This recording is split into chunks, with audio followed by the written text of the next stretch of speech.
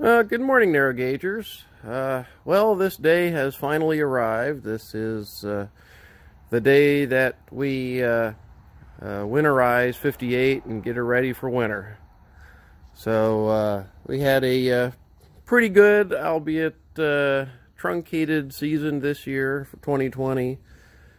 We didn't do any public trips. We had a few times we operated for our own members, and yesterday we did a steam whistle blow for the Mahoning Valley Railroad Heritage Association. And now that all that's done, and this is 11th of October, it's time to drain the water out and put her away for the winter, and then start taking apart some of the areas that some parts that we're going to be working on and making some improvements on the locomotive over the winter.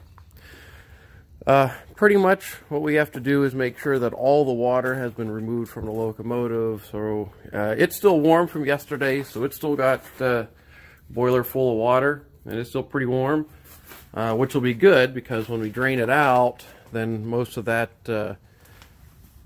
most of the moisture in there will also flash off and evaporate rather nicely, so it'll leave the boiler rather dry. What we'll also do is take out all the plugs, some of the valve bonnets we'll take off, get water out of the valves, and take the injectors off, drain the water out of the saddle tank, open up all the washout plugs, get inside the firebox, clean all the ash out of the firebox, clean all of the ash out of the smoke box, and you know, generally get her ready for the freezing weather. And up front, some of the work we're going to do over the winter is, you may have noticed in the videos that it has an offbeat exhaust. So we're going to take the cylinders apart and inspect them. We haven't looked at the valves or the cylinders since the engine's been restored. So take a look at all that, see the condition, and then also set up to tram or actually set the valves on this, which we never did. I mean, when we started running, and it sounded all right, and we were going in reverse up to a little 2% grade on our track. It just sounded perfectly fine. But then once we started going forward up the big hill, that's where you notice the offbeat exhaust. So it's kind of odd that it's sounds all right in reverse, but not going forward. So we're going to check all that out. Another thing we're going to do is somewhere down here, we're going to drill ports for a steam engine indicator, so that we can take indicator cards of the locomotive in operation, and that should help us figure out how square the locomotive is running off the indicator cards. Something else probably going to get done is that this packing is bad, so that's going to get replaced. We've got a few other improvements to do. The electrical system will be finished, the headlights, and switches in the cab and all that, so we can run headlights. We can also have lights underneath. I'd like to put a couple of lights down under here that shine onto the running gear, so we run at night. You can see the running gear still. The the everlasting blow down valve is going to get put in here. We're going to take this gate valve off. And probably the biggest thing we're going to be doing is building a new tender. This little tender here, we're going to hold on to it, and it may have other uses. But it's just way too small for what it is we want to do with the locomotive. So we're going to build a new tender, and it's going to use these trucks here. And so that means the car is going to be a lot longer, it'll be wider, going to have more coal capacity. It'll have capacity for a couple of riders on the car without being in anyone's way. And there'll also be a space in the back that we can put a gas-driven air compressor and an air tank, so that we can put air brakes on the locomotive, because there's no room on 58 for an air compressor at all. So in order to make air to run the locomotive, we're going to put the air compressor and all that on the tender, run the lines up into the cab.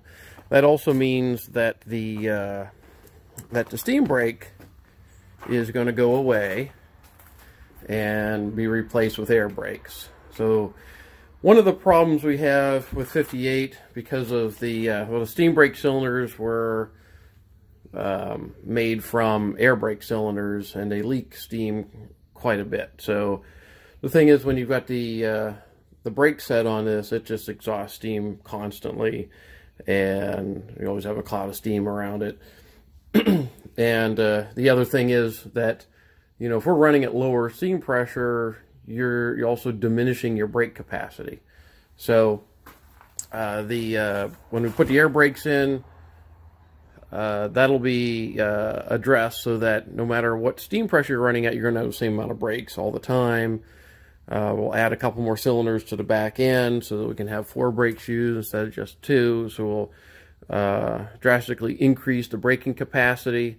And also with air brakes, we have the potential of having train brakes and locomotive brakes.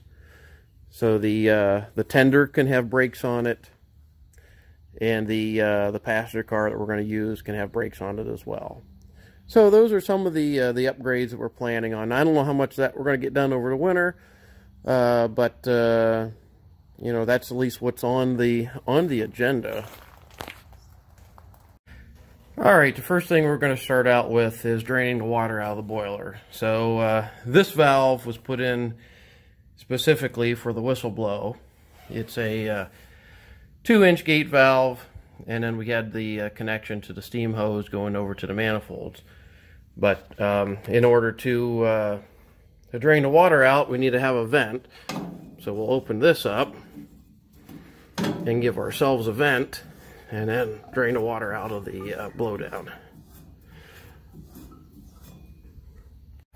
Right.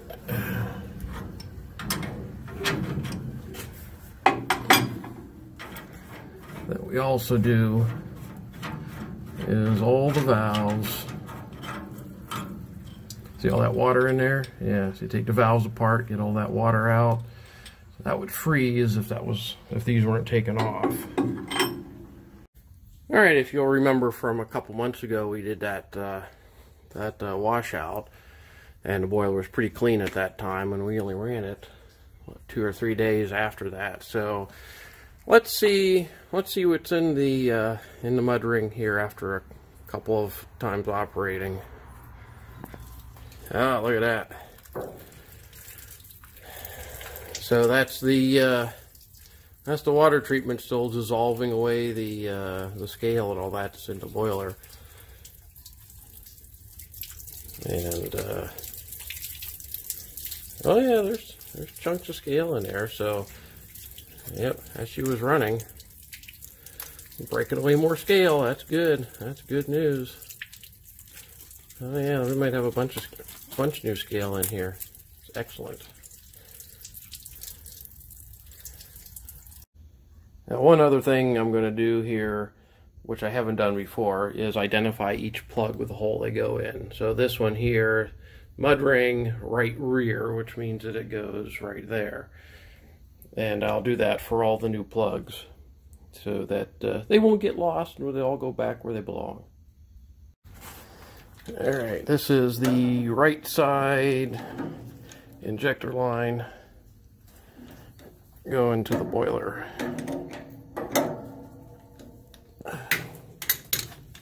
See what we have in here. Oh yeah, plenty of water. That's why you drain everything.